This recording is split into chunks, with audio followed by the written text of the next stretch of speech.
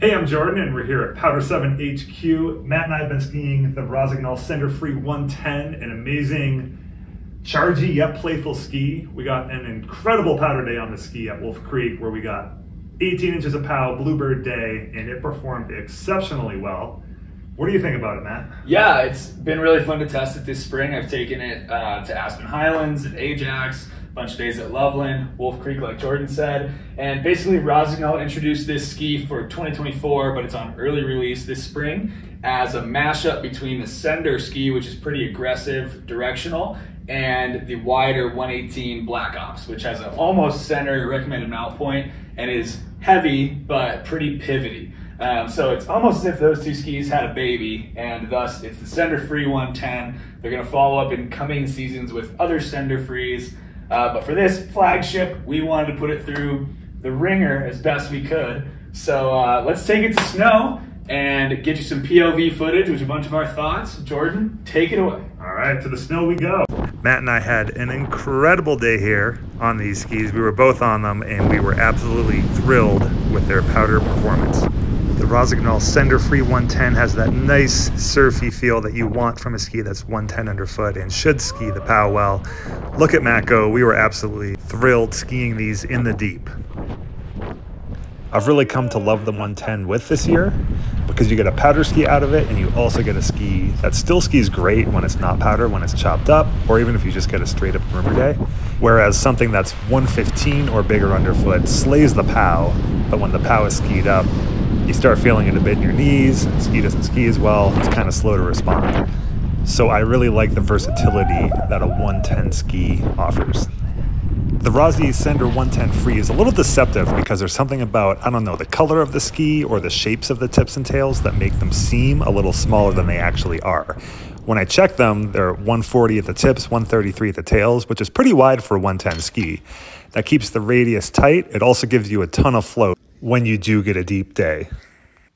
Well, it's called the Cinder-Free 110, so I think we're gonna have to get up in the air and send it. Matt and I were gushing about the ski after taking some airs with it. It's super supportive underfoot. You can stomp the landings. You feel the ski's stiffness there.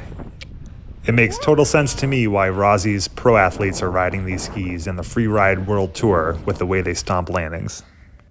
Let's take a moment to admire the graphics that everyone seemed to universally love and talk some tech specs before we get back on the snow. These have air tip construction in the tips and tails to try to bring down the weight of those areas of the ski. They've got plenty of well thought out tip and tail rocker to keep it free on the snow while also keeping yourself planted when on firm snow.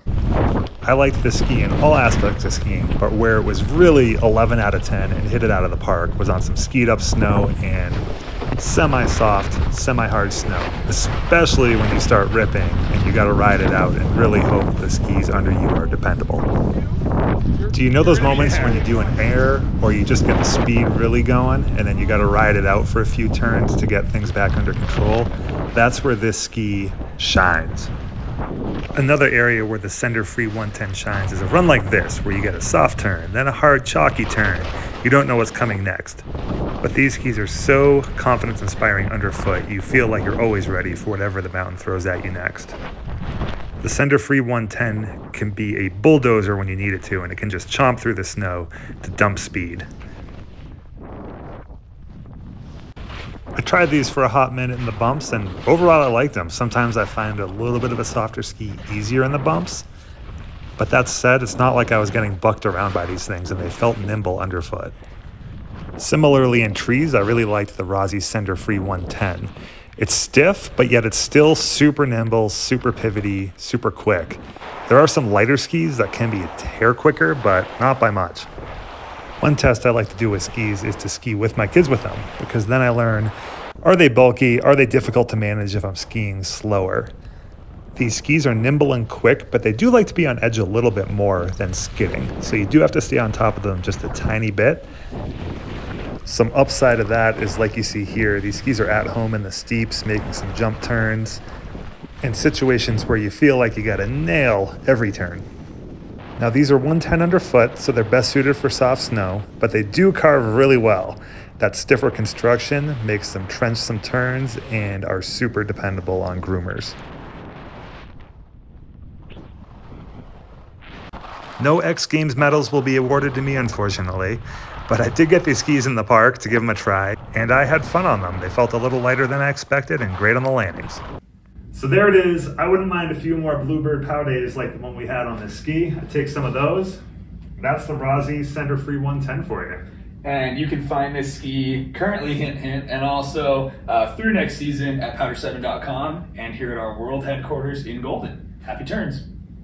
If you're ready to shop or need more info about the Sender Free 110, go to Powder7.com, and we've also got some special sizing info about this ski there. Feel free to also put comments below. We'll try to answer them, and feedback is appreciated to help us with future videos, so leave your feedback there. Happy turns and enjoy the snow.